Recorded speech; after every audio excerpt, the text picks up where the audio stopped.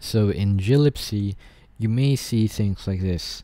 We have a character pointer s, which points to 8 characters, 8 W's, and we dereference it, but before that we cast it to a pointer of a different type, in this case word, which is a type def for unsigned long int, and in this case we are trying to assign s to d. And if we try to print d, which d is just a buffer here, we'll have 8 W's. So why 8 W's? Well, you know, if we add more characters, it'll still be 8.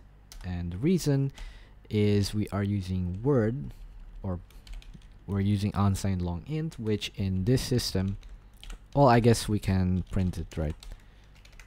Printf size of word. So size of unsigned long int is 8 bytes. So it's treating both d and s as though they are unsigned long ints. And so when we dereference s, we get 8 bytes instead of 1. But before you do this, you should know that you're not really supposed to do this.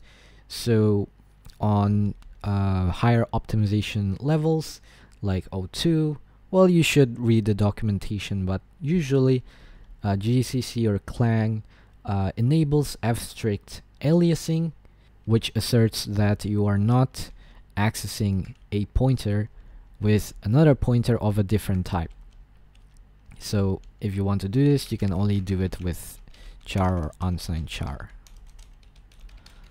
I don't really know why, so I guess you should comment down below if you know the reason, but yeah, you can't do that. And so if you want to do this, you should use may alias, or you know, with the underscores. I don't know what's the difference, but this tells the compiler that word may be used to access a pointer of a different type.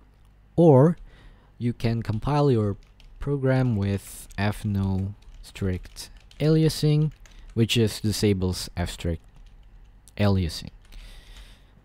So yeah,